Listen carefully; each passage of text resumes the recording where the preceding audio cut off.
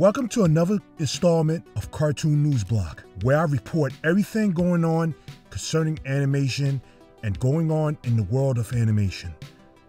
Oh, if you haven't subscribed, please do so. I would greatly appreciate it. And please like the video and click the notification bell so you can be updated on future content on the channel. So, last time I reported on MeTV's upcoming 24-hour cartoon channel, MeTV Toons, that will make its debut on June 25th of this year. This is going to be very momentous for me and many cartoon lovers. Now, we finally got a schedule of what they are going to air on the channel on launch. It looks like they are going to air many classic cartoons from the Hanna-Barbera catalog. The schedule on launch starts at 8 a.m.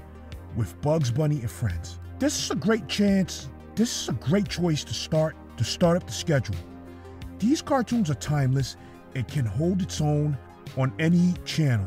This will most likely be the same presentation of the shorts that currently airs on MeTV's Saturday morning cartoon mini lineup. A great choice. Then you have the Underdog Show at 9 a.m., which is really good. You see, the Underdog Show was DFS's flagship cartoon series, that the same studio that created King Leonardo and his subjects. This will be this generation's first time ever seeing it. This is a great thing. Then you have Inspector Gadget. Of course you gotta have Inspector Gadget. It's one of the most accessible cartoon series that could be shown on any cartoon schedule. The thing is that you can watch this cartoon series on Tubi, but to have it presented here is pretty good. So this is a very good choice. Then you have the Smurfs, which is going to be the most viable series on the entire schedule due to its continued relevancy. This is a great choice to have on the channel because Smurfs in its heyday was very popular on NBC and it had many episodes. So to have it on the channel is going to be a great time slot filler for the channel.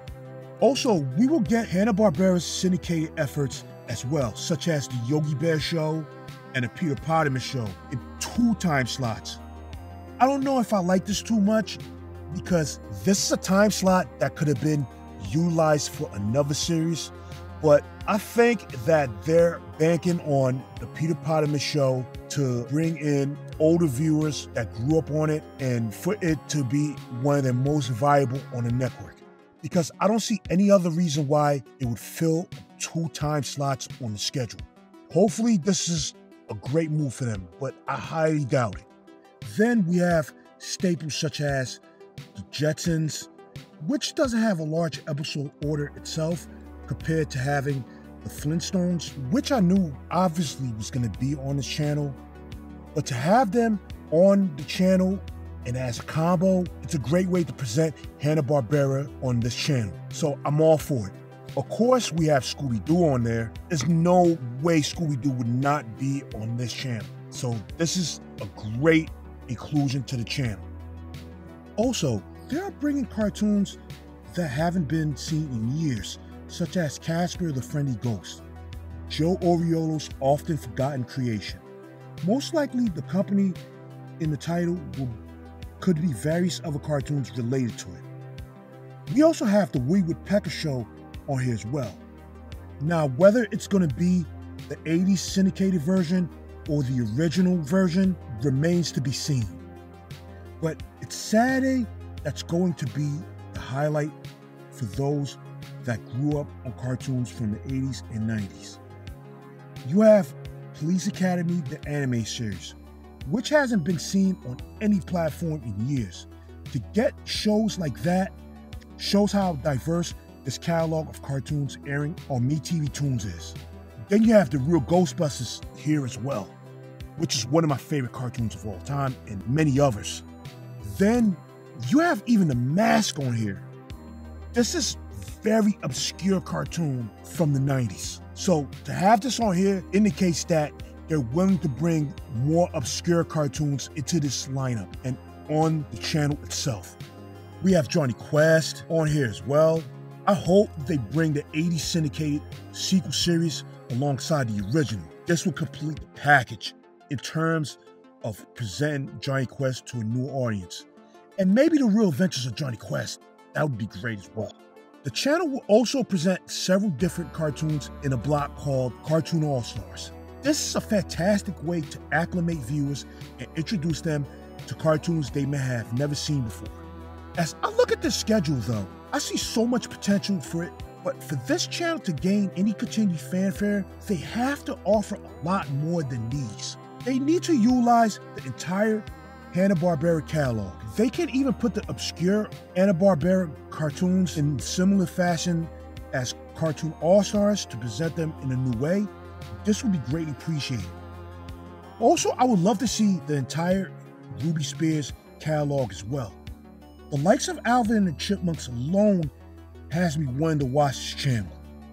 This is a long shot, but I would also love for them to get the original Muppet Babies on there as well. I know it's a long shot because the Muppets are owned by Disney, but this may be the only way to ever see them again on any platform.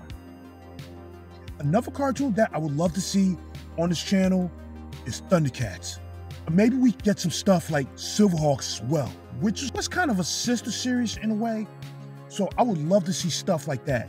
Get Heathcliff on here, get Tiny Toon Adventures on here, and Tasmania. Peter Pan and the Pirates, which has never been seen or aired on anything since the 90s.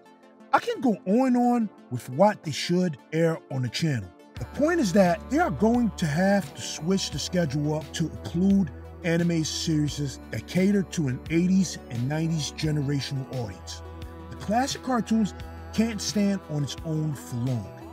Hopefully, if this channel is a success, we can get stuff from the early 2000s or maybe the earlier Cartoon Network tunes that were made by Hanna-Barbera themselves.